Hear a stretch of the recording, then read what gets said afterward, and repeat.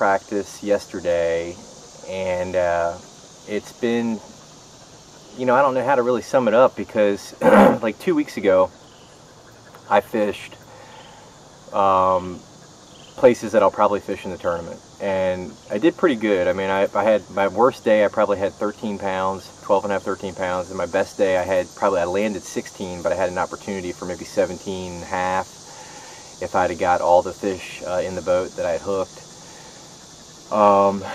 So it was, and for 3 days I probably averaged around 14, 15 pounds max. But that was really good, and I think that you can win this tournament with 15 pounds a day. I think you'll probably walk away with the tournament with 60 pounds in 4 days, and you could win it with as little as 50 pounds. So it's going to be a grind. It's going to be tough, and which I kind of like. I'd rather it be tough than be wide open where everybody's catching them. So there's been a lot of people here practicing this week. You hear a lot of guys talking about how tough it is. One day they catch them, the next day they don't, and that's linear. I mean, you can find them one day and they'll be in one area, and the next day you go back and it's high and dry.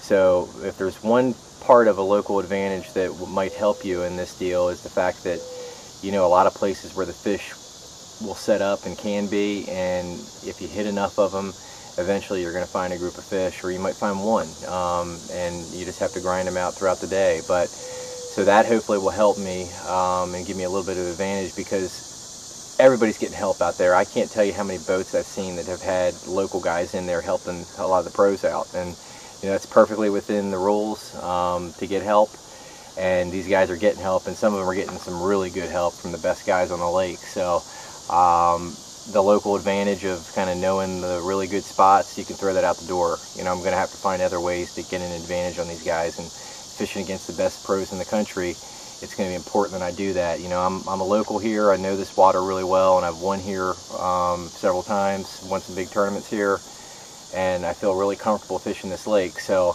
but I'm really going to have to find little advantages that are going to allow me to kind of outfish the other guys in the tournament in the field, because they're going to know where and what they should be throwing, and it's going to come down to execution. It's going to come down to really keeping my mind right, and I'm really going to have to fish the best tournament of my life. The hardest goal for me going into this thing was actually making it here. You know, that was like the biggest hurdle that I had, and you know, in my mind was, you know, just to get here, to have that opportunity to fish this tournament, and that's done past us now. I made it. I'm here.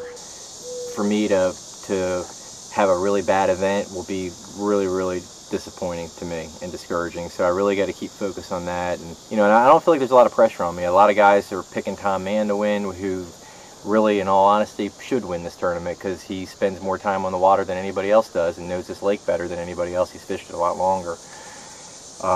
But you know, a lot of guys feel that I'm a favorite, and some people don't even know who I am, so that's a good thing. And I don't think I'm going to have, you know, a lot of people following me, which will be good, at least for the first couple days. All I can do is fish the best tournament I can, make sure my tackle is spot on, that I'm prepared.